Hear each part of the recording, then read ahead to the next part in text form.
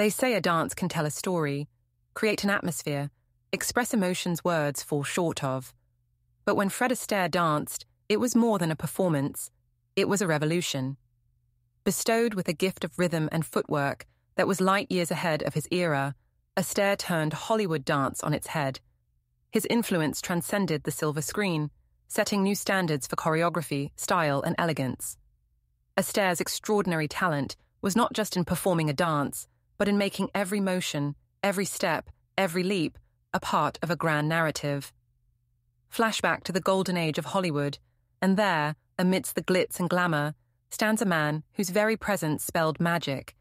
It was Astaire's distinctive footwork, his rhythmic agility, and grace that weaved stories in ways the audience had never seen before.